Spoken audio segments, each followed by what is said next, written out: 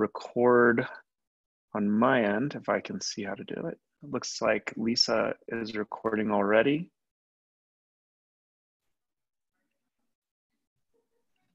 There we go.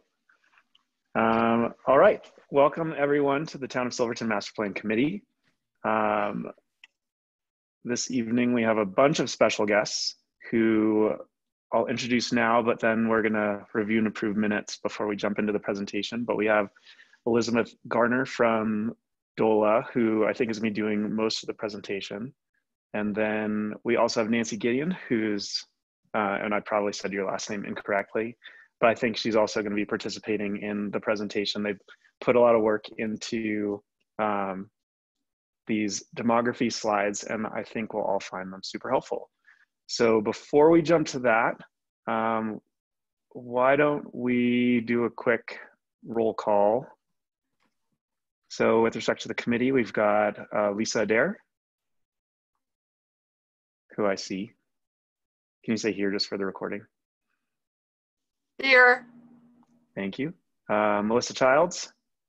Here. Jess Wiegert, I see just popped in. Yeah. We're doing a roll call. Thanks. Here. Awesome. Sue Morris,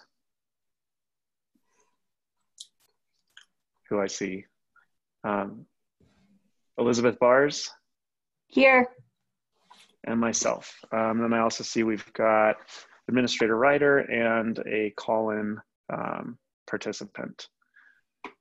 So our first item is, hi John. Our first item is to review and approve the minutes from the August 25th committee meeting. Did any of the committee members see any issues with those minutes they'd like to correct? All right, would someone make a motion to approve those minutes? I'll make that motion. Thank you, Sue. Do I hear a second?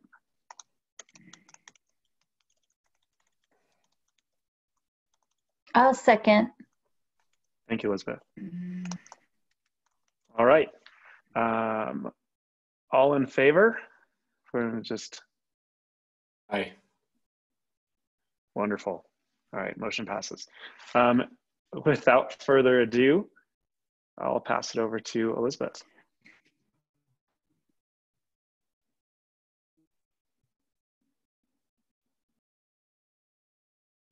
Super, thank you. Again, my name is Elizabeth Garner and I'm with the State Demography Office, and we work a lot with the Community Development Office, which is working with the community on looking at your master plan update. And so what we like to do is sometimes set things out first and give you an update of kind of what are the conditions, what's going on in your community. That way, when you start going into the steps and the phases of looking at your comprehensive plan update, that you have some baseline.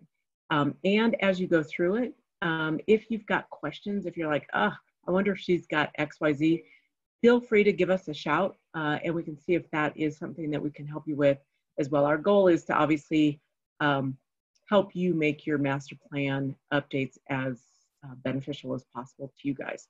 So what I'm gonna do is I'm gonna share my screen and go through a slide deck. Now, obviously this is intended for you guys. So one of the weird things when you share your slide deck, I won't be able to then see you. So you'll have to interrupt me, which is totally fun. That's what you're supposed to do if you've got a question, unless I do this really well and I can actually share the right spot. So let me see if I can do it.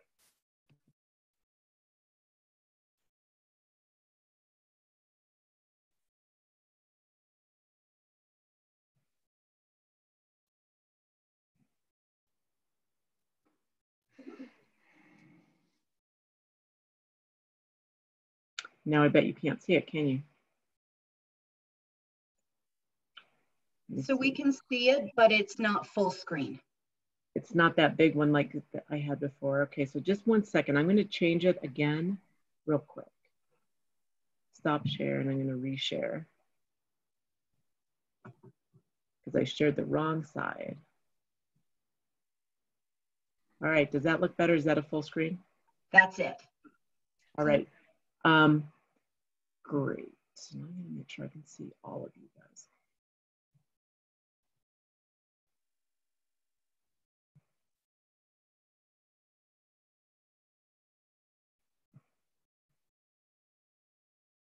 All right. It's funny, I can't see you guys and look at the slides at the same time, so I'm gonna have to move you guys around a little bit. All right, so some of the biggest things to understand when we're moving forward, there's some big trends that you probably want to be watching that, despite COVID, are going to be impacting the entire state. Now, the biggest question would be, how much of an influence is the state going to have on San Juan and Silverton? And I think that's a fair question, but important to understand what we've been seeing as trends in the state. And so some of the big ones are, one is that the state is starting to grow at a slowing rate. So not fast-paced growth, even though if you listen to media, they'll talk about like exponential growth, accelerated growth, all of these things, but that's not really what's going on. There we go. Now they can actually see what I'm talking about. Second is concentrated growth. So we're seeing a lot of concentrated growth along the I-25 corridor. So, and even in a way, a consolidation. So a lot of people moving from the smallest counties, so like the under 5,000, into the larger counties. So we're seeing this concentration of growth. We're also having an issue related to migration a little bit within the state. And some of the biggest questions are, can we continue to attract and retain the best and the brightest? And if we do, where do we put them? Do we want to attract them? And it's definitely become a question within the Front Range. And I don't know how much on the Western Slope and in San Juan specifically, but certainly a concern about migration. And do we want additional people in the state? And that's not what I'm saying. That's what a lot of other people are saying. Aging certainly is something that's impacting the state significantly.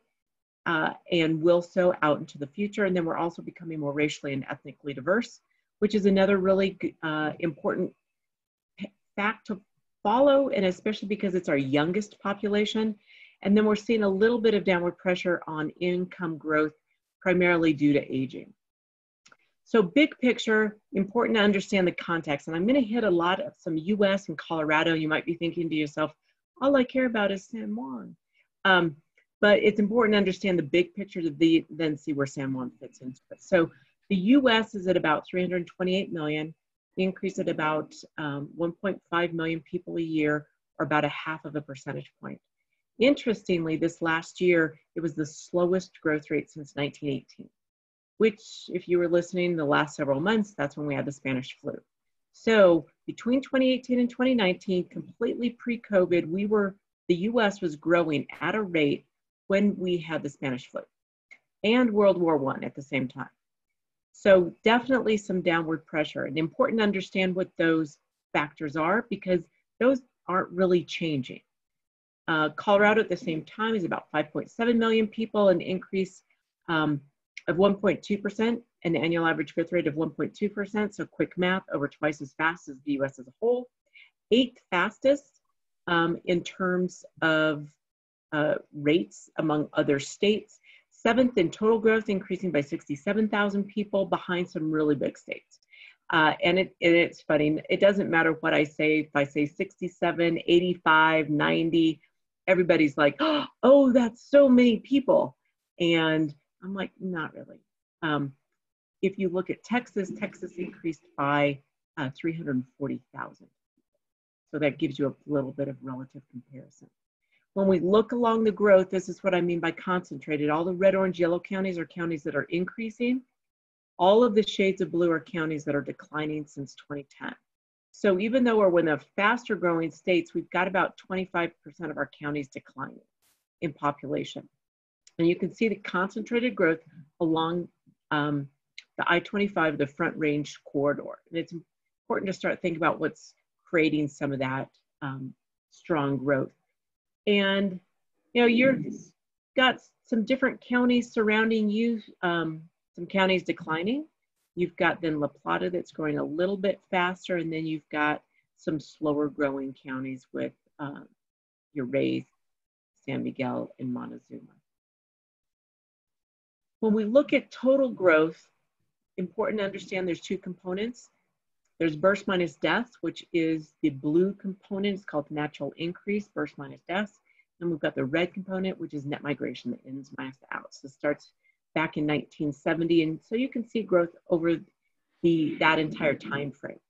In the 90s, we had really fast growth. So if somebody was going to say, oh, you had, accelerated growth in the 90s, I'd say, yeah, that's what we had. But it's certainly not what we've got right now. And if you can see 2019, we're at the slowest that we've been since 2005, even slower than during the Great Recession, which was in that 2009-10 timeframe. So important to see that really we are slowing down. And from both points, one, natural increase is slowing, so the births minus deaths is slowing, as well as net migration, which is the ins minus the outs. If we look at both pieces, the births and the deaths, we can see that, I know, boring chart, two lines, increase in deaths, and that's not unusual. This is pre-COVID, and this is really just indicating that we've got a larger share of our age group larger share of our population in age groups with higher death rates. This is totally normal. This is what we should be seeing. But what is unusual is this slowdown in births. We've got about 7,000 fewer births per year now than we did in 2007 when we had our peak. So this is the first point of takeaway is, one, we have got increasing deaths and decreasing births, and that's putting downward pressure on total population. Likewise, that same piece is happening in the United States as a whole. We've got about 525,000 fewer births right now than we did in our peak in 2007. That makes our peak person born in the United States 13. And that's important for all of us to know, especially like if you're thinking about school districts, things like that, is that for the entire state, we've got a decline in that smaller age group. So if we look at San Juan and what we've seen since 2010, and we've got Silverton as well as the unincorporated area, Region 9 as a whole, just simply because that's the part of the region that you're in, and then Uray simply because it's the kind of one of the neighbors that has influence in the area. We are looking, one of the hardest parts with a smaller county is getting good numbers, and so I would say you're hovering around zero. Even though you've got a couple of years of out or declines, a couple of years of in, you may say there's starting a little bit of a trend starting back in 2016 where we've got 3 positive years for the county as a whole. But it's hard to tell. Again, small area data is small area data. But you can kind of see where that is. What's maybe more interesting to look at is the growth rate. So the percent change for the county as a whole is 2.4. For Silverton, it's a little bit slower, 2.2, meaning the unincorporated with a great big number of 3 is 4.8%. Region 9, so this is a larger geography, probably more reliable information as a whole, increasing by 8.1%. And then Uray increasing about 11%. So that kind of gives you a gauge of what's going on. What is interesting is that Region 9 is actually the fastest growing region on the West Slope. So definitely driving things a little bit more than other areas. Now, some of the other areas have been more negatively affected by mining, natural gas, other gas extraction compared to Region 9, even though you've got some here, not as much of an influence maybe in total jobs that in other counties. If you like historical trends, thought we'd throw this in there for San Juan. Peak back in 1910 and where you guys are today. What's interesting, I think, to see is that basically since 1960, what I would say hovering around the same level. So even though you had some transitions in the 90s with the mining, I think you had both the build up and draw down during the same decade, so that there was little influence for the total decade as a whole, but just something to show and something to see where population's been. If we look at region 9 then and compare it to that same chart that you saw for the state as a whole, we can see the influence of both net migration, which in this slide is the red, as well as natural increase, which is the blue. They're just kind of, they switched order in terms of top and bottom. So what we can see from this is really during the 90s, it was about a 50-50 split. But recently in region 9, the natural increase has had a little bit more influence than the net migration. But on a couple of years, you've got some time in there where it's about a 50-50. San Juan, this has been looking at that influence over time. And, you know, really what makes the biggest difference here in the San Juan is net migration rather than natural increase. And which makes sense because you've kind of had a little bit of a boom and bust. And with such a small population base, it's really hard to build on that natural increase side. But you can kind of see what that trend has been. If we look at the age distribution of your migrants, this is one of the things that I would call definitely a positive for the county, is that on net, what tends to be a draw is that middle kind of 30, so like that 25 to 35 age group, which is a great age group to be able to attract. It's not the same for every county. So every county is very different. Like if you were to see Summit County, it is really spikes at like the 20-year-old because they attract a lot of young adults, especially seasonal kind of workers. And then they have like a net out from like the 35 on. I think a lot of that is affordability. They can't afford to kind of buy a home, raise a family in Summit, for example. So I think that this does speak positive about some of the amenities that San Juan has. This one isn't going to be probably real helpful, but people always ask the question, so I thought I'd toss it in. So if we look at the net migration to San Juan in terms of where people are coming from, the kind of the orange and the shades of orange are areas that are donors. And then if you look at the blue, that's areas that are where you're losing people to. Again, remember, you've got very small numbers. So interesting, this relationship with Saguache. And I would be curious, do you know anyone from Saguache? Because it's indicating that that's a donor county. Does anybody? No one. Yeah, see, so I think sometimes it's a playing with data, but Larimer County is in there. And I'm not necessarily shocked to see that one, simply because it's got a lot of younger adults, and often because of CSU, they're kind of more outdoor rec oriented, and that maybe that's a draw for Silverton. And San Juan is that kind of natural resource outdoor rec lifestyle, maybe. I could be reaching, but I thought it was interesting to see, but it could just be that data. So this is pre-COVID, and I just wanted to, again, kind of emphasize the point that there's a huge correlation between job growth and population growth. And we've been able to count on that for decades in terms of monitoring data and information for the state. When we have stronger job growth, which is the blue bar, we tend to get stronger net migration. And that makes sense. We need people to fill jobs. We haven't typically had enough people to fill all of the jobs that the state creates. And sometimes we get even more people, even though we're not creating jobs. So like in that 2010 timeframe when we were having a recession, we were still attracting people simply because we were losing jobs in like manufacturing and construction, and gaining jobs in health services and education services. So there was a mismatch.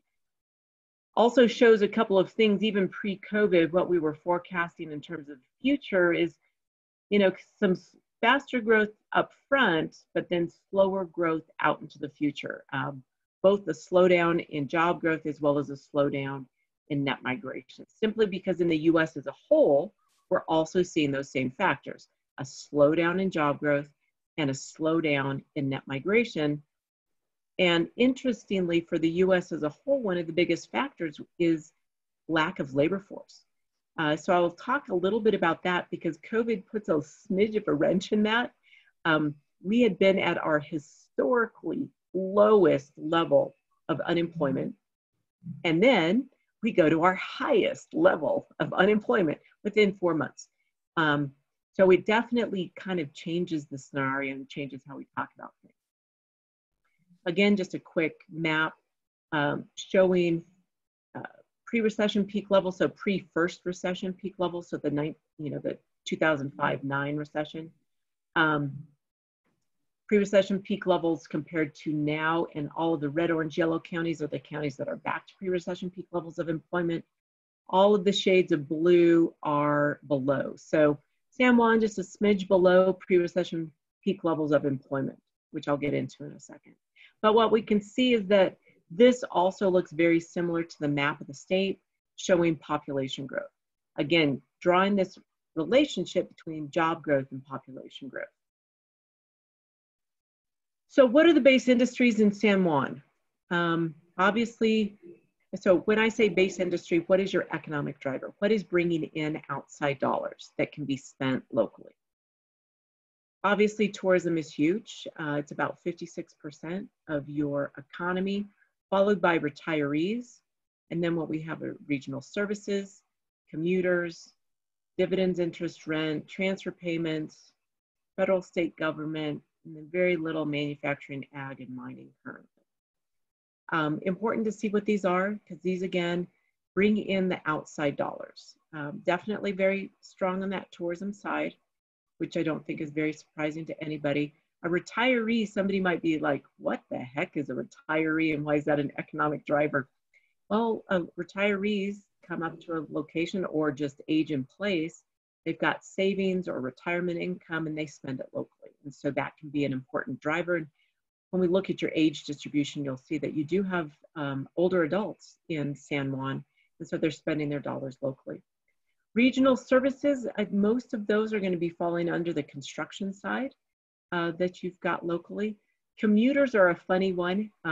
These are folks that live in San Juan, but bring their dollars in from outside. So they hold jobs potentially in Uray or in La Plata, or they could be a location neutral person. So where they may live in San Juan, but their dollars come from Chicago or something like that. Dividends, interest, rent, these are called trustafarians. So the independently wealthy, younger than a retiree. So you've got a little bit of those there. Transfer payments are the opposite end. Those are folks that are living on the edge, that are needing transfer payments, whether from the feds or from the state, to survive. And so those are the dollars coming in. Federal and state government, or federal and state government jobs. And then you can see very little manufacturing or anything else.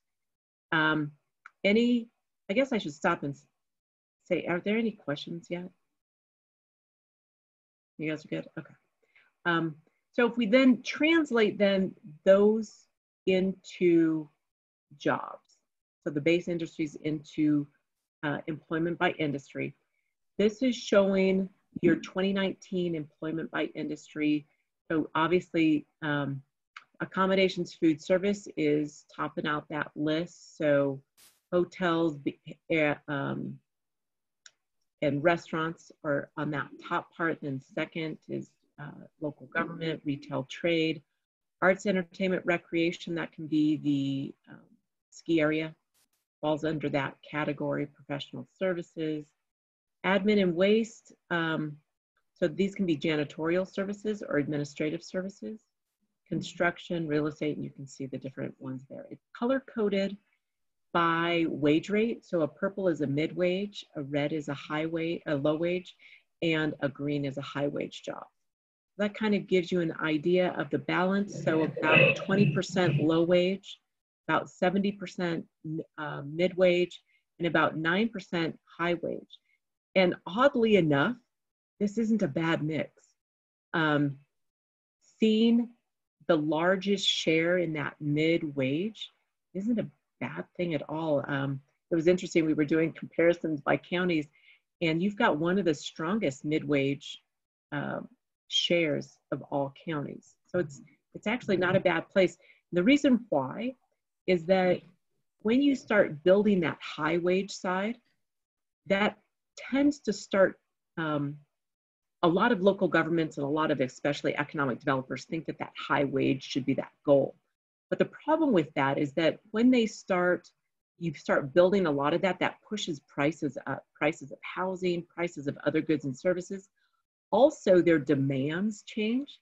So their demands for coffee, eating out, they put a lot of pressure on low wage areas. So then they create a lot more in that accommodations, food service, retail trade areas than a mid-wage does, because they tend to have more disposable income. So just something to be thinking about, that you've also got a nice distribution of wage, jobs by wage. And about 460 jobs. Now, does that sound about right to you guys? Does that feel, yes, no? I'm curious if the other 200 are all, they must be either below working age or retired. Is that kind of the assumption that we make between the difference of 460 and the total residents? Yes, but I'll talk a little bit about, you've also got commuters, people that come in from out of county to fill some of these positions as well. So it's not going to be a perfect match. I wanted to show a little bit in terms of where you've seen some growth since 2008, which is in that far right side. Just to show like what has been growing since the recession, and then the 2019 shows that current level. So you can see where those strengths are. A little bit of a slowdown definitely on the construction side. You know, you can see where your growth has been kind of balanced between local government, arts, entertainment, recreation, and admin and waste services, within real estate and wholesale trade coming in a little bit after that. So you can see across the board. And then, you know, where you do see manufacturing down, mining down, other services down, private education down, then like I said, construction is the biggest decline. So a gain of up 35 jobs since 2008. I also then separated all of that same data by whether it's a wage and salary job. So that means that like you work for someone, or if you're a sole proprietor, like you own your own business and you don't have employees. This helps because it might give you an idea of areas that you could expand or areas that you need to worry about, at least be aware of. It's not surprising at all to see in construction the large share of proprietors. You can probably even think about the folks in your community that have, you know, it could be, you know, they do construction just basically out of the back of their truck. You know, they're doing remodels or other pieces that you can imagine. The other one that you can also, interesting, the retail trade, that's a little unusual to see retail trade, but these could be people just with a shop themselves and they run it themselves, or they might be doing something online.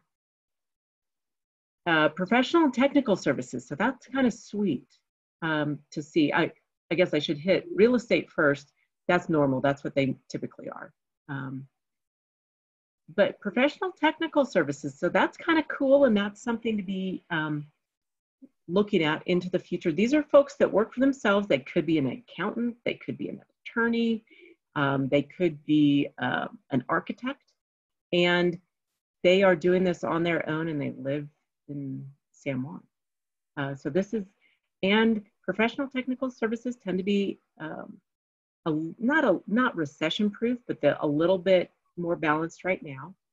They tend to also be a little bit higher wage, so that's kind of cool to see.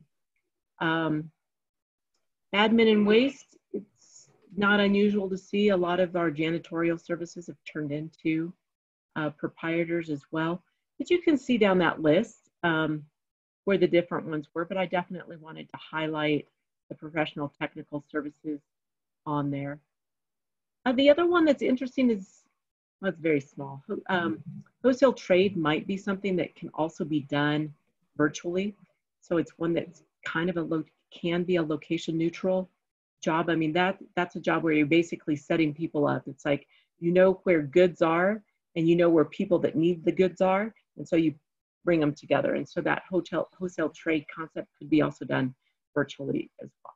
Any questions on any of these jobs by industry area?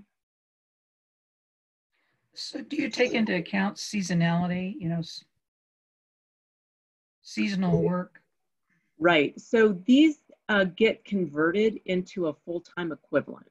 So you may not see, for example, under the arts, entertainment, recreation, which is going to be primarily the ski area, you may not have, for example, 41 full-time year-round employees there.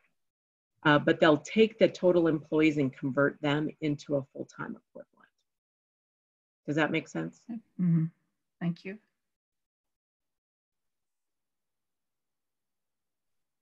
All right, so commuting. Again, sometimes you have to be a little careful with the commuting data. It sometimes isn't perfect, but it's an interesting way to look at everything in the county. The dark green circle are the jobs in the county. The light green circle are your workers in the county. And so you can see that they don't completely overlap. You can see that they're in the dark green that is not overlapped right now.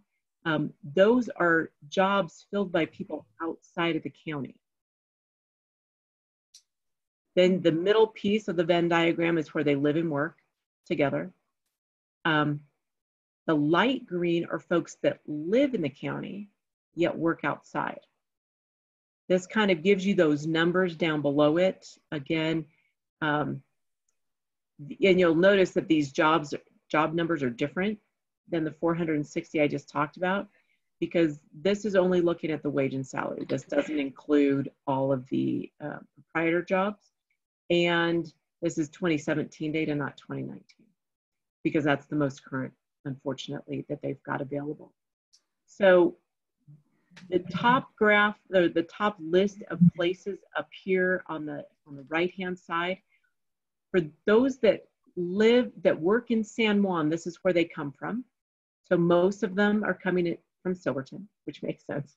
But then we've got Durango, Colorado Springs, Grand Junction, Denver, and you might be looking at this and you're like, yeah, no, they are not commuting from Highlands Ranch on a daily basis to work in San Juan. And that's because sometimes there's issues with the reporting, and or that job in San Juan may be filled by somebody out, or it gets to that seasonality that you were talking about, Sue. They could actually, their home resident might be in Flagstaff, but they work during the winter in San Juan, but they pay taxes and stuff like that out of Flagstaff. That's why it's not always a true commute. Like you can imagine probably with Durango that it is, but other than that, maybe Ridgeway would also be a potential commute. But the drive. Most of that is probably not always done on a daily basis. And then the folks that live in San Juan that might work elsewhere. Again, we've got number 1 and 2, Silverton, Durango. Makes sense. Grand Junction, I don't know. What is the drive time between Silverton and Grand Junction? That can't be fun. That's got to be several hours, yeah? About 3 hours. Yeah. So people aren't going to be doing that probably on a daily basis, but again, it might be the case to where that's where their employer is located. But anyway, interesting to kind of see the relationship and that it's not a one-to-one people living and working necessarily in San Juan. So let's talk about location neutral jobs just a smidge, because I know that that might be an interest in the county. So right now, your main economic driver is tourism, and it's got a lot of benefits. It's got a benefit for the tax base. Certainly it creates employment opportunities. One of the pieces that's really interesting is that it also creates extra spending. So you can probably have some restaurants and breweries that you may not normally be able to support just within your own community if it weren't for tourism supporting it as well. So there's definitely benefits from tourists. Also attracting investment, businesses, and then I highlighted this idea of prospective residents. I will tell you that tourism is the best marketing tool out there for your community.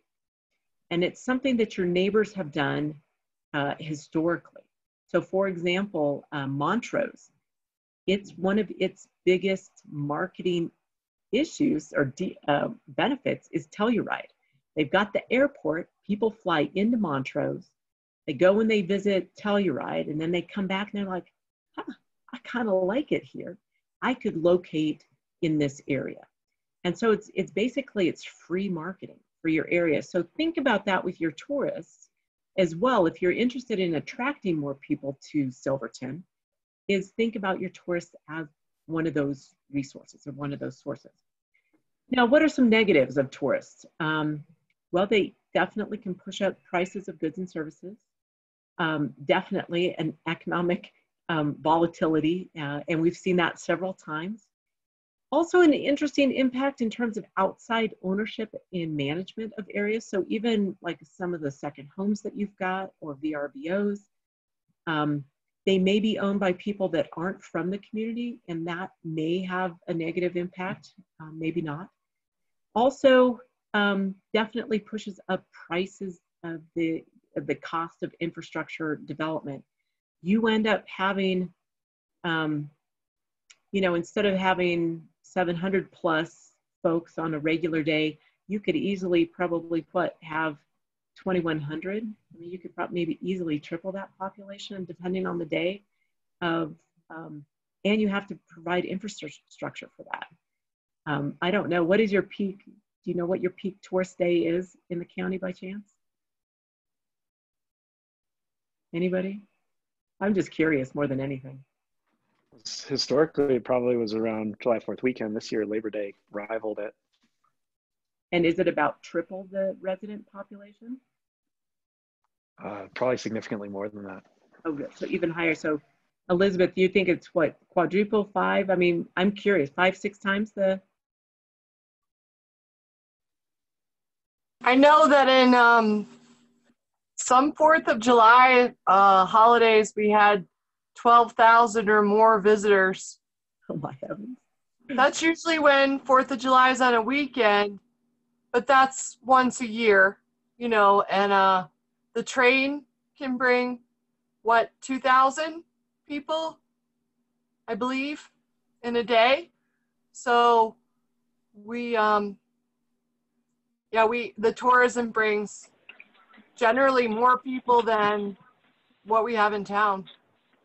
Yeah, so I mean, if you can get upwards of that, so huge impact obviously on infrastructure, because you have to make sure that you've got water, roads, probably emergency services to handle those peak numbers, and they're not your residents.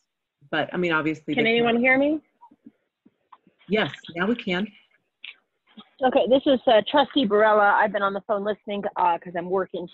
And it is the 4th of July week.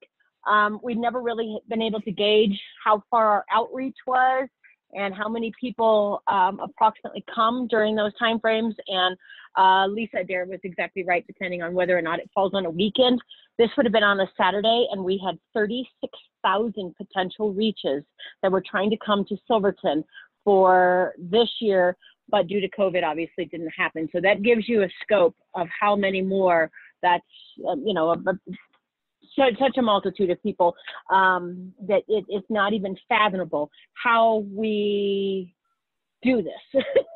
And it's not. The porta potties and the infrastructure that has to be put in order to handle this for that week is tremendous. The town spends about $15,000 just on porta potties around the town, and every nook and cranny in space is filled up for that entire 7 days around there.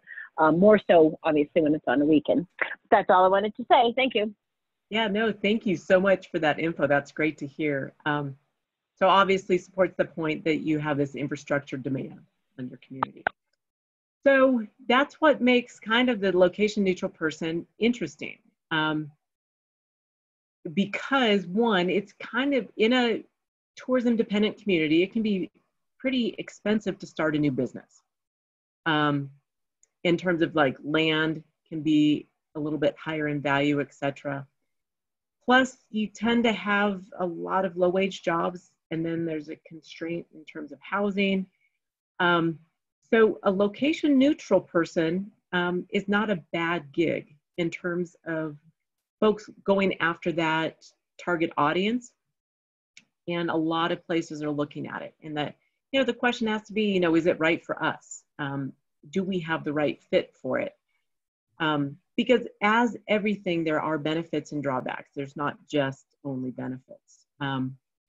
Certainly an impact on housing, because demand for housing goes up. Can be an important increased tax base in terms of property taxes, because then that price has gone up. Sometimes can be a variable impact to sales tax. So for example, and we'll get into this on the next slide, in looking at your housing, even if you were able to convert some of your second homes to primary residence, there's actually some research out there that looks at the impact of a tourist versus the impact of a resident. And a tourist actually spends more money than a resident does, because they're on vacation, where a person that is a resident isn't. They end up having to cook more from home, etc. So that variable impact to sales tax, there's a benefit and a drawback. And again, more need for services because there tend to be more year-round. So these are some of the big questions to ask in terms of looking at seasonal or looking at the location neutral. Do we want to market to them? What kind of folks do we typically attract? What do they really want from a community?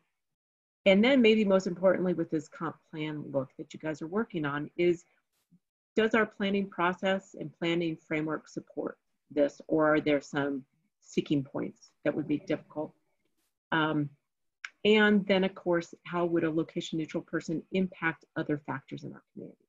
So just some questions to start thinking about and asking yourself as you guys move forward in this area. So I wanted to talk about housing because I thought it would be really fun to look and do a little bit of verification. So we'll see with Lisa how close we are in terms of estimates to what we have versus what you guys are showing. So again, total population, you've seen these numbers before. All of them are people, all of them are households. Nobody's living in a group quarter, which tends to be like a jail or a university or a nursing home.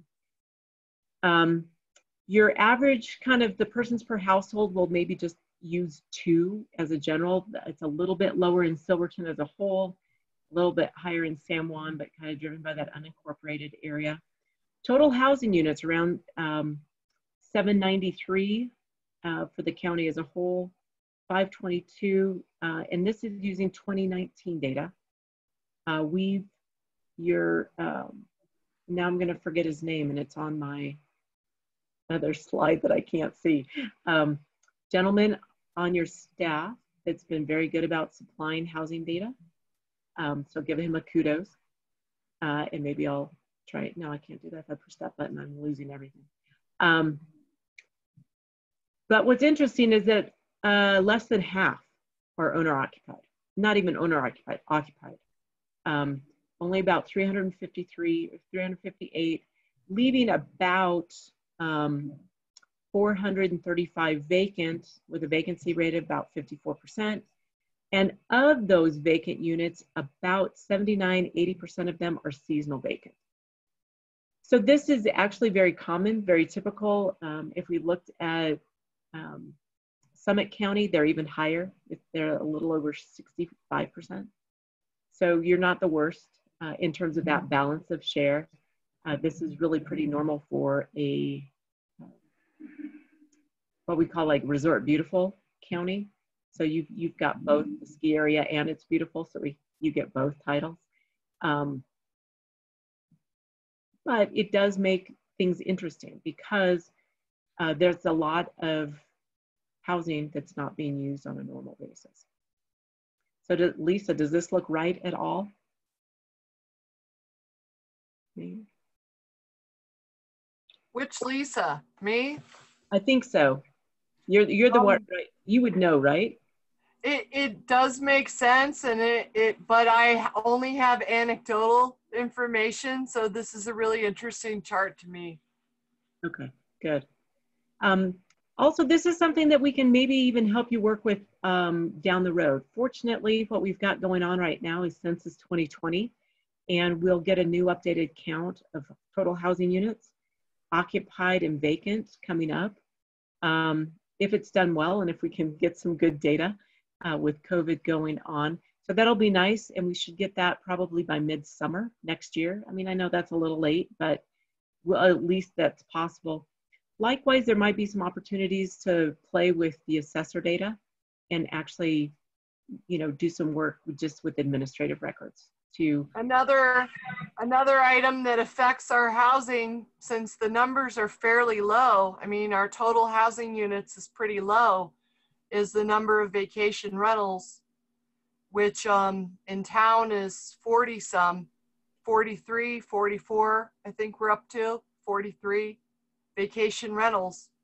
And then there's not a lot in the county till you get down to Cascade Village, but there's also some in the county. So we have quite a bit of vacation rentals, and that affects what's available for workers. Yep, absolutely. So that, one of the biggest constraints on housing tends to be from this. And so, then if it's, if you're looking at expanding, whether with the newer ski area or with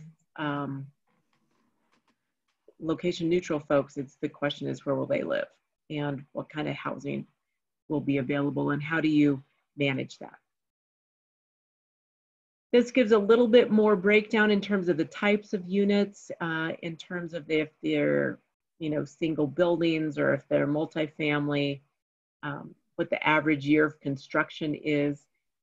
It's funny, 1956 for your rental units, I thought was an interesting median year of construction. But that gives you a little bit of general idea in terms of the price for the owner, median value for the owner occupied and gross rent, and where it compares to Colorado average. Again, just some data pieces that you can see and know that are available. Again, they may not be completely accurate, so this is stuff that we can work on with you. So now, any questions on housing or anything like that? Because I'm gonna quickly switch over to just talk about age real quick and then our forecast. Okay. So age is really important because people change by age. This is Colorado's age distribution. And we can see kind of our peak person is 29 and broken down by generation, black lines at 65. You can see the slowdown in that young adult population or the youngins population for sure. When we're looking at growth by age group, because of this distribution, we can see a lot of people aging into the 65 plus.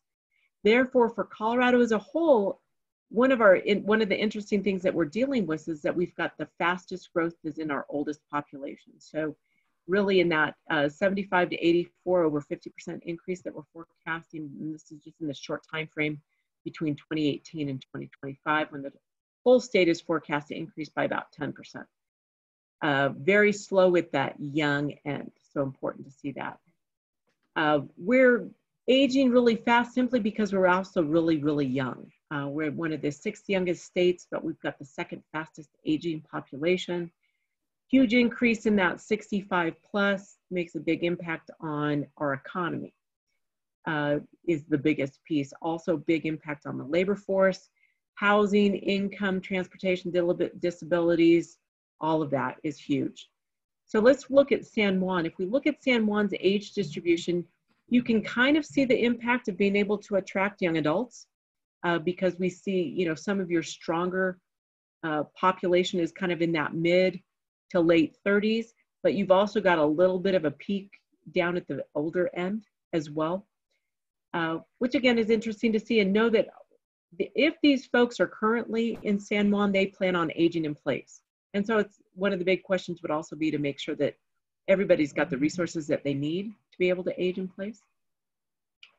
If we compare your age distribution to other counties or to the state as a whole, you can see that a little bit older, a little bit higher share in that older population, but then pretty similar and just not a lot of the 20 to 29-year-olds necessarily compared to the state average.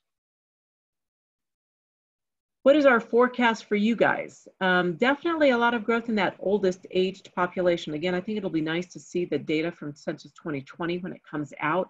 But this would be my biggest thing to check on, is just to make sure that these folks have the resources they need to age in place.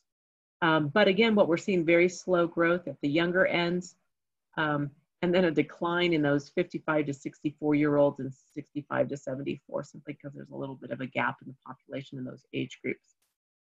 I'm not going to spend a ton of time either talking on population by race, but I do want to focus on two things. One, when we look at our entire population for the state of Colorado, our diversity lies in our younger population, basically in our population under the age of 20.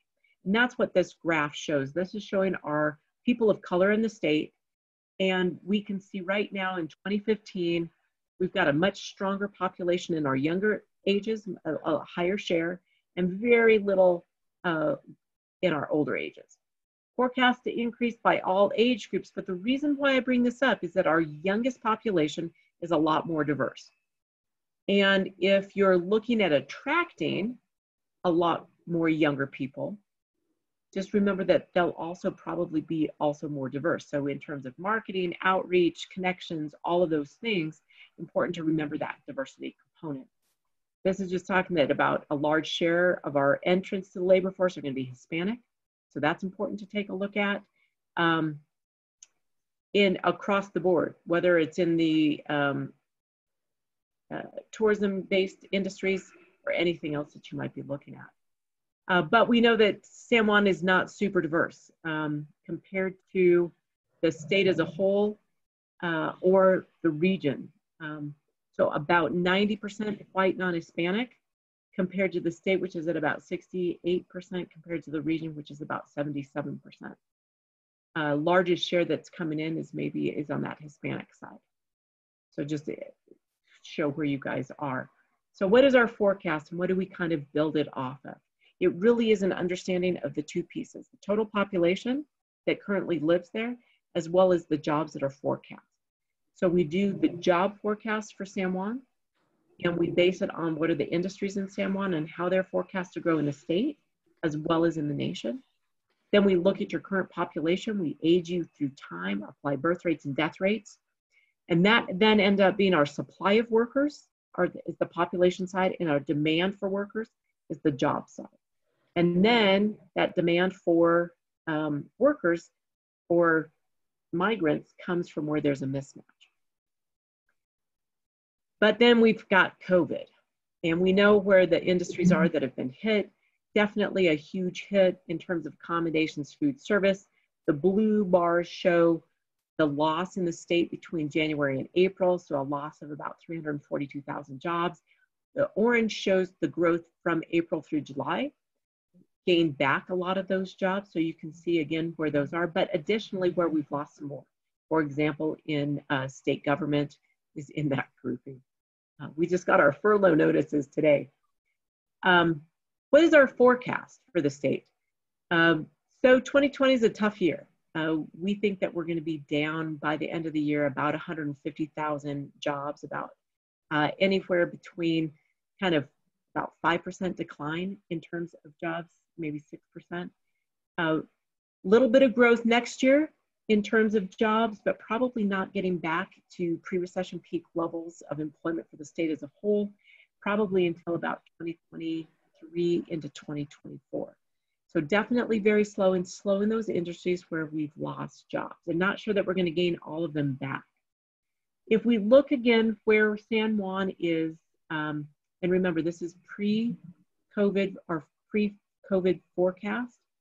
The dark orange is where we had your jobs. So about 440 jobs in 2020. And just kind of bouncing around, we get into the 450s and then 460 by the end. So about a plus 20 jobs. And again, this is based on historical trends and where you fit today. This does not take into account transitions or changes. So like if you put in the new ski area, does not take that into account at all. And it probably takes into very little account the change in terms of broadband. Because since that's been a little bit more of a recent change, we haven't been able to take it into account in terms of total time trend. If we look then at the population side, basically remaining fairly flat as well, 765 up a little bit, and then remaining fairly flat. I highlighted some of the areas that were the bigger drivers in terms of those changes. But this is, again, the forecast that we had. So the point you should take away is fairly flat. A little bit of a gain on the job side, fairly flat on the population side. Again, with no, this is looking at historical trends. I pulled in some of those same kinds of concepts for both Region 9 as well as Uray. Again, growth in Region 9 for jobs and population a little bit, it ends up being about average for the West Slope.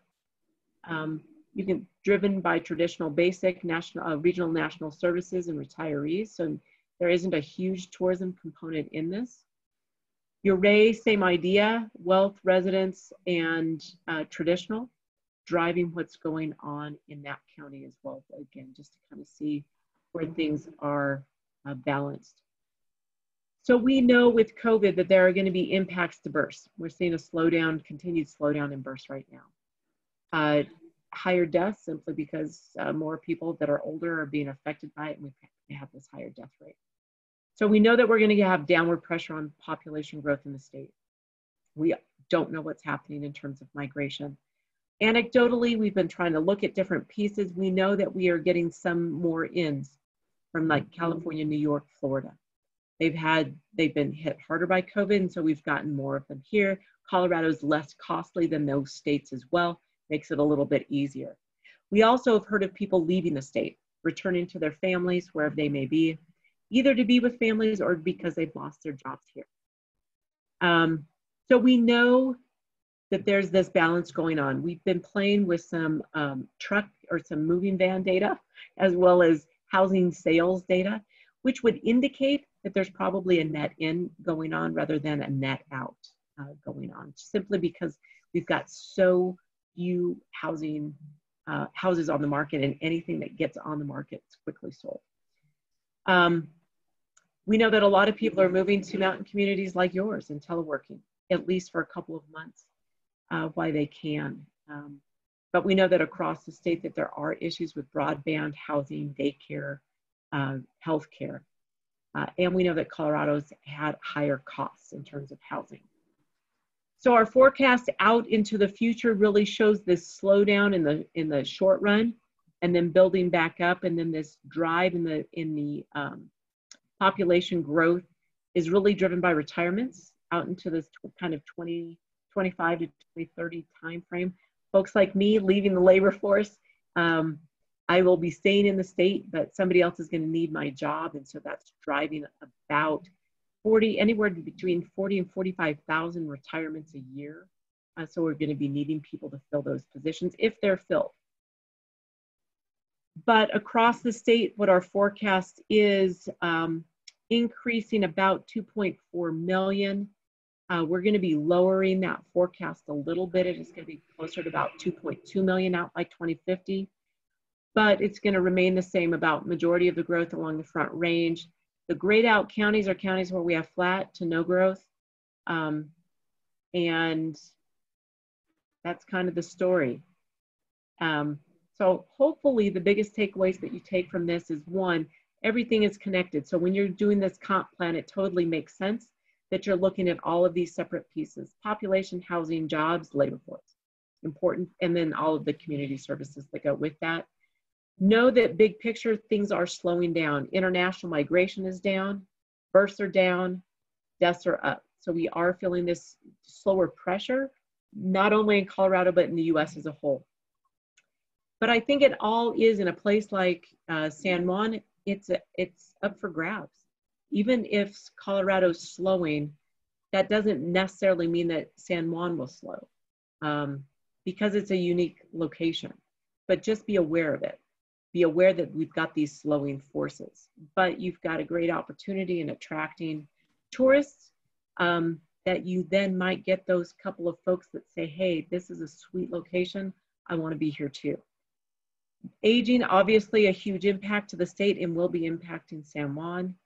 Race as well, in terms of looking at that future and the future of Colorado, future of our labor force, future of our migrants. Definitely in Southwest Colorado, I mean, some of the benefits is that it is one of the stronger regions in the Western Slope. A little bit more diverse in terms of its economy than the rest of the Western Slope. And you've got a little bit more connection to some other states in terms of you're not solely necessarily dependent on Colorado. Don't think obviously there's a lot of risks, and you probably, since you've been working with the community development office, they probably talked about resiliency, and you've gone through those workshops and information with them. So you understand some of the risks that are going on. And I was happy to hear from the mayor that it was a successful summer despite COVID, that you had a lot of visitors coming up, which is great to hear, and especially when you didn't have the train service. But just be aware of some of these risks that are out there in your plans going out into the future, and maybe set some short-term milestones that you want to hit or look at. You know, what happens a year from now? What happens 5 years from now? And run different scenarios. So any questions or anything like that from you guys? Comments? Doubts? Thank you. That was a huge amount of information. It was very helpful. But yeah, if you want to go back to speaker view, we can open it up for discussion, questions, and comment. Perfect. Thank you. Yeah, thank you. Was everyone digesting, or anyone at the edge of their seat ready to dive in and ask a handful of questions? Well, I think the biggest takeaway was the focus on retirement age folks. I guess I wasn't expecting that. I mean, here I am, but no, this is enlightening, and you're right about resources to age in place. So.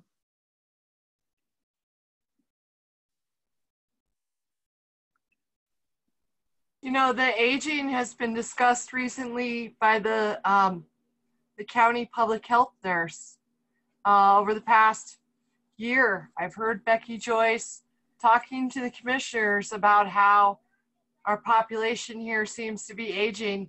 And also, I have 2 little kids, so I find it interesting when I'm over dropping off my kids at the elementary school, I see the highest diversity in town. And I wonder even if some of those families are counted, where I think some of the elementary classes might be 1/4 or 1/3 Spanish speakers or bilingual young children, which is interesting. And there's no telling if they'll, you know, grow roots here or stay here. But for the future, we might have a aging population and perhaps more Spanish speakers. Yeah, Lisa, I was thinking the same thing about that it was like 9% Latino, because at school for the last probably 15 years, the population at school has been about 30 to 33% Spanish speaking students. And I know that that doesn't necessarily translate to the rest of town, being the same demographic, but I think it is, I would guess it's higher than 9% total. And yeah, I was thinking the same thing. Yeah, I mean, some of those elementary classes you go into and perhaps half of the children speak Spanish or they're bilingual. So that sort of matches the demographics that in the future Silverton might end up, especially with younger diversity.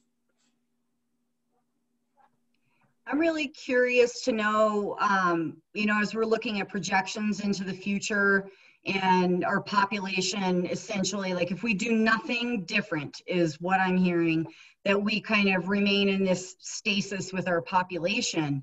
And I'm really curious to know if your office has any data from other communities that have made similar efforts to what we're doing in Silverton to really try to bolster their economies, and how that has looked over time. Obviously, you know, you're looking for patterns over time, and some of the initiatives that are being pursued here in Silverton are too new for us to really know. And I'd be really curious to see if there are comparisons that we can draw elsewhere in the state that might help us wrap our heads around what the future of Silverton might look like if we keep pushing in the direction that we are. You know, that's a really good question. You know, and it's one that you may want to take up with, do you guys do a lot of work at all with Region 9 at all with Laura Lewis? See if she's aware of any other group, any other community in this Southwest region. I know that Chaffee County over the last at least probably 10 years, maybe a little bit less, maybe 8, they have been really working hard on that area of diversifying their community, attracting more businesses to their community, and attracting more people. And you're starting to really see it play out now. Now, I know Chaffee is not the same as San Juan. It's a little bit easier to get to. It's on 2 major transportation corridors, and it's, but it still attracts a lot of the outdoor rec and outdoorsmen. So that you may want to talk with some of the folks from Chaffee and what they've done. I know that their economic developer, Wendell Pryor, has been a huge advocate and bringing in new young firms and young folks, so that he might be a good resource as well, even though it's not completely comparable. Great, thank you. And we do work very closely with Region 9, so I'll ask the same question of Laura. Yeah, and I know she works with a lot of then the other economic developers across the state, so then they may have some ideas of some other places that have been, that are more similar to you, that have been trying to do these kind of outreach activities. But certainly, you know, and I was telling the mayor this the other day, I mean, getting access to broadband was huge. I mean, that was an important, like almost essential first step.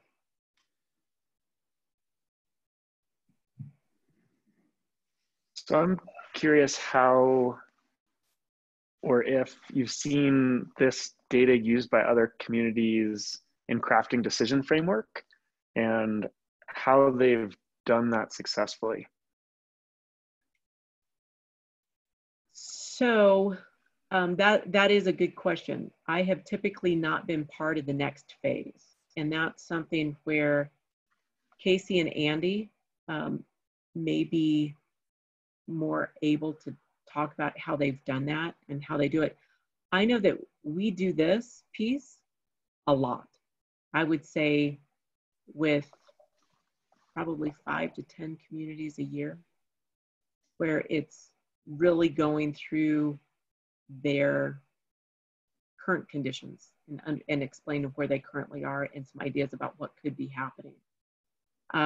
So it's a great point that I probably need to be better at understanding what that framework looks like so that I can help with that next step.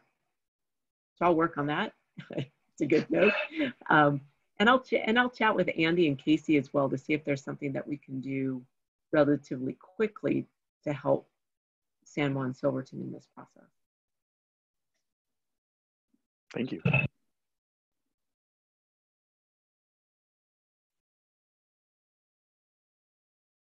Another question that's a little bit of intrigue on my part.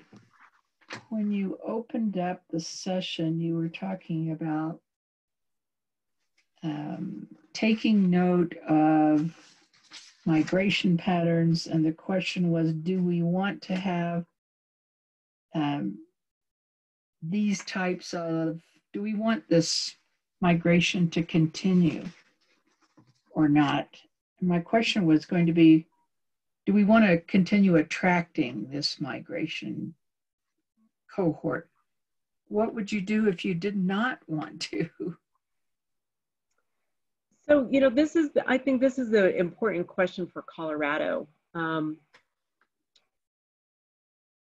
So definitely in the Front Range, some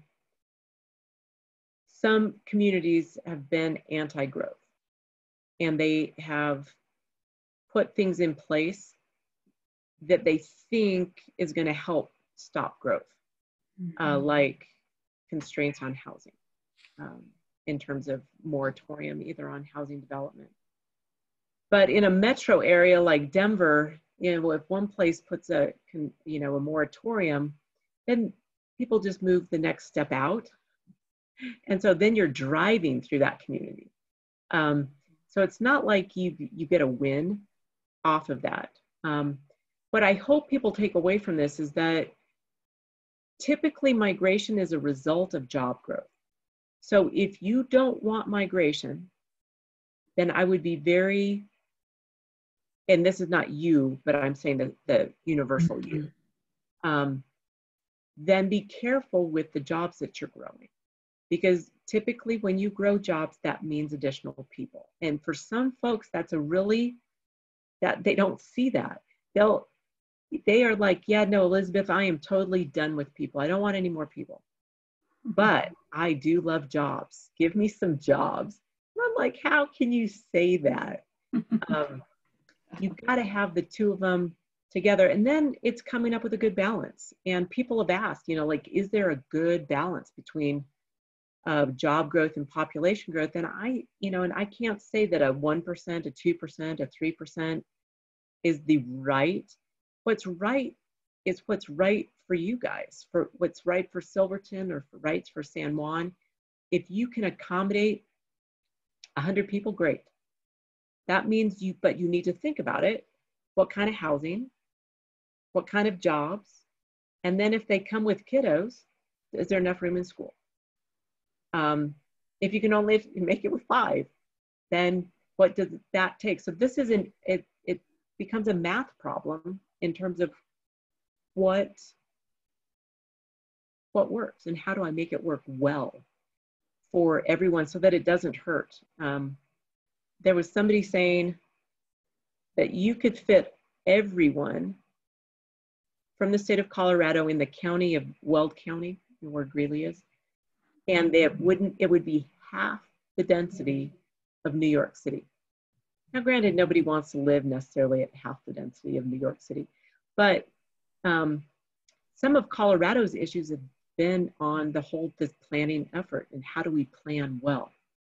And how do we make sure that we keep up on the roads and bridges? How do we make sure that we've got the services like healthcare and daycare? That we just don't create the jobs, which is economic developers do a great job with that, but then they don't always bring along the rest of the county or community and realize what that means. So again, if this new ski area that you're looking at, understand what the implications are and what that's going to mean, and go in with it with your eyes open if it's something that you guys choose. If you go after location neutral, understand what those implications are and open eyes. Thank you.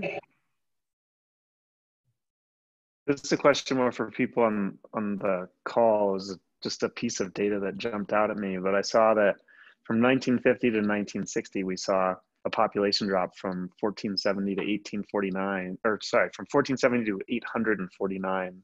It's like a, I don't know, 40-something% population drop. Anybody know what happened from 1950 to 1960 that caused that decline? I saw something on that graph, Shane, and I was wondering if it was because San Juan County used to be shaped different than it is now. And it used to have a lot more, when the population here was supposedly over 1,000, I think one of the slides said it was 1908 or 1902. 1910. Population. Yeah, it was, and the county, I think, had a lot more land then. But I'd have to look that up. But then in the 50s was when the mines shut down for a while.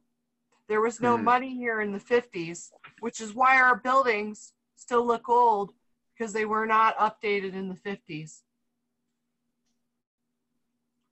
And I can do a quick check. We've got, I might not get it today, but we've got a map series that show the shapes of the counties over time. And so I can send that to you guys, because that could be the cases that you guys got carved up. Yeah, because then it's been pretty consistent since 1960. I'm wondering if it was post-World War II migration with suburb development, better jobs closer to cities, and people came back from the war and picked up. That's a good one. That's an interesting one too. In the 50s, there was migration from Silverton when the mines closed, and a lot of those families ended up in the downtown core of Durango, not far from the train station, especially Hispanic families and Italian. And that was in the 50s and 60s. So that might be part of it. Yeah.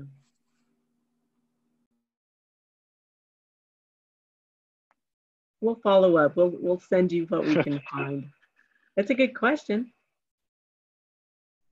Because it's funny, Lake County was very similar. They, but theirs was really related to mining. And so it was a huge just mining bust that occurred. But they also, if you look at the county maps, you wonder if they forgot to show up to the day that everybody was drawing new lines. Because Lake was ginormous and it totally got carved up. And you're like, oh, bummer.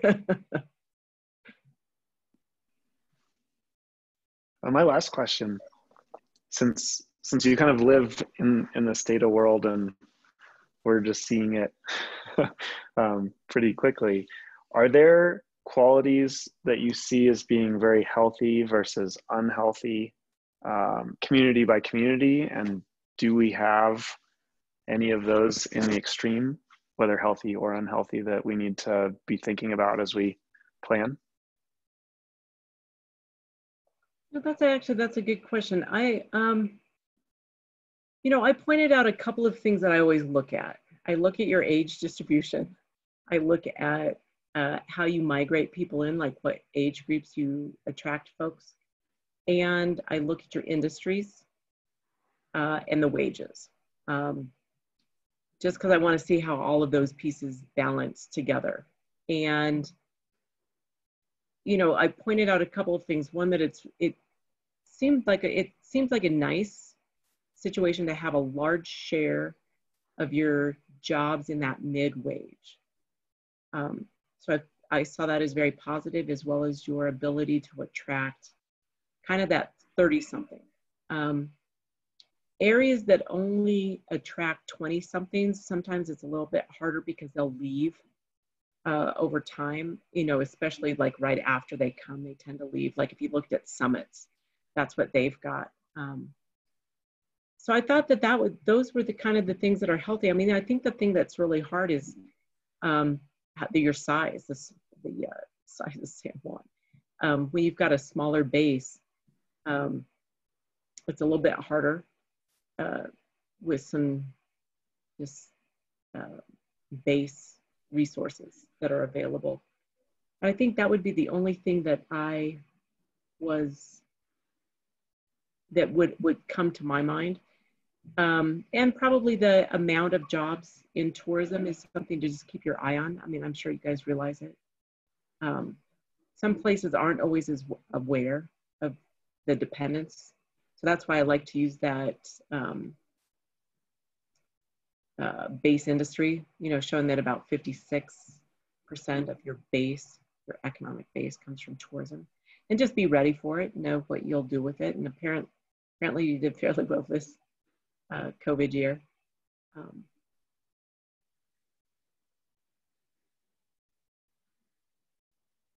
That's about it. Awesome, thank you. Very good. Nancy, is there anything that you wanted to add at all? I don't think so.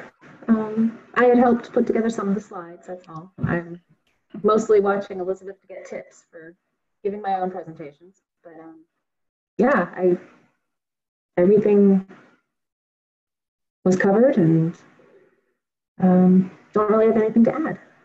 All right. Mary, you had asked the other day if there was a pattern on movement.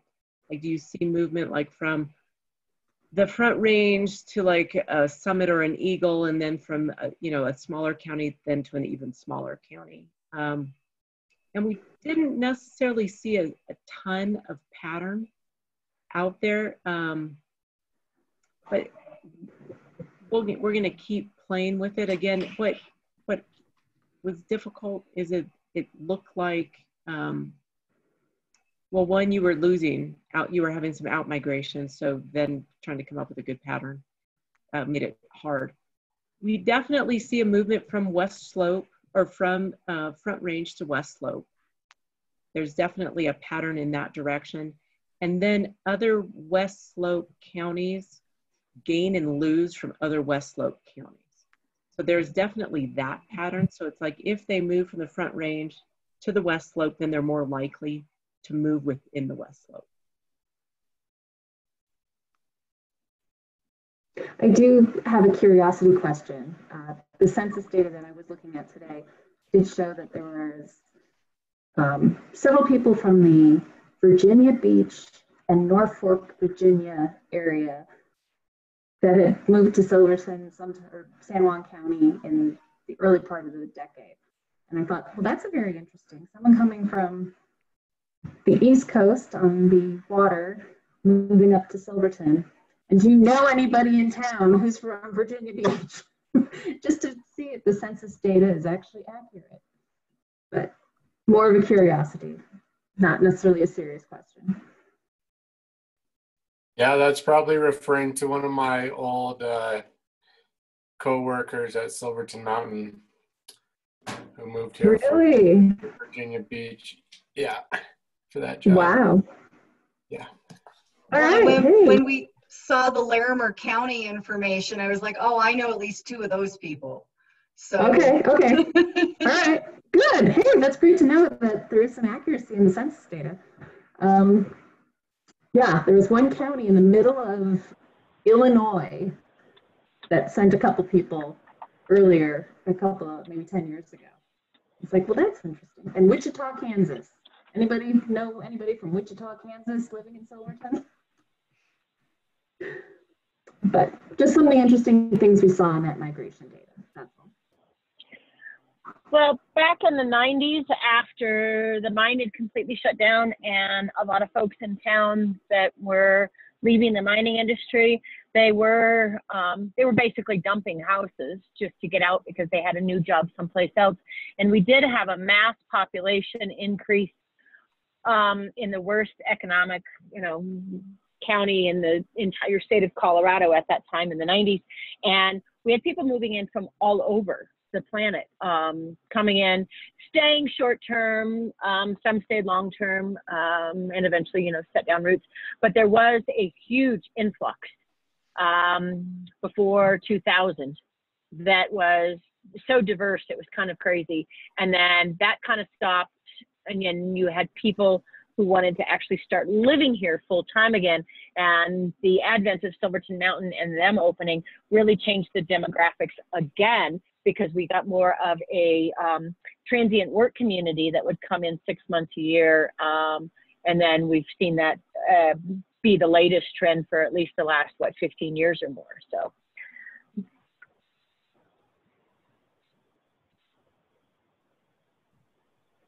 So in some ways, the town has experienced different waves of migration that do have different characteristics to them, different demographics. That's interesting. Because we were wondering, do other Coloradans mostly move into San Juan? Or, do you draw people from completely distinctive areas of the United States to a very distinctive place like San Juan?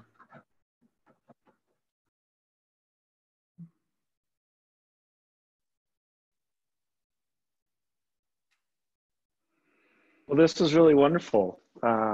Thank you.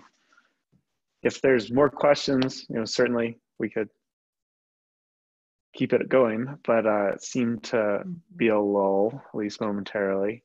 We have our next meeting on a week from today at 6 o'clock, the 29th, which is going to be the Comp Plan 101 with Casey and Andy. So excited to see that one too. And if there's anything else, go ahead. Yeah, Sue. I'd like to offer up, I've been researching other communities' comp plans, and the one that really sticks out to me is Ridgeway's. They completed it in 2019, and I know Ridgeway is a rural community as opposed to a mountain community, but they really seem to nail the importance of characteristics of the community and keeping those vibrant and incorporated into their plans. So I love their approach. And if any of you get a chance or are curious, I'd encourage you to take a look at it also. There's a lot we could use in terms of community identity that just rolls through every aspect.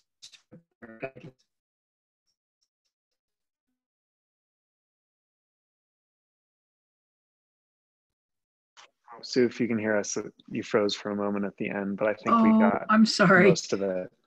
Well, encouraging everyone to look up Ridgeway's master plan and really relish and see how they use their community characteristics as a vital central theme throughout all of their guidelines.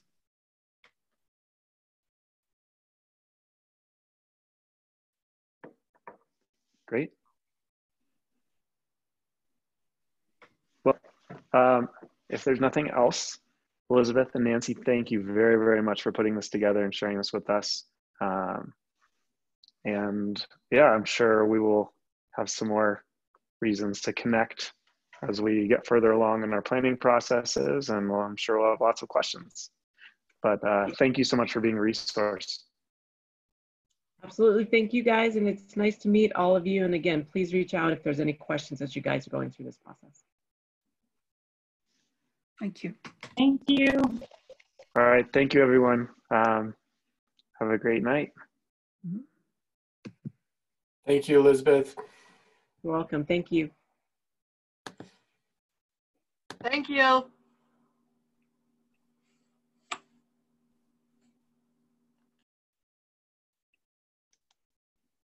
All right, Lisa, I just stopped recording on mine.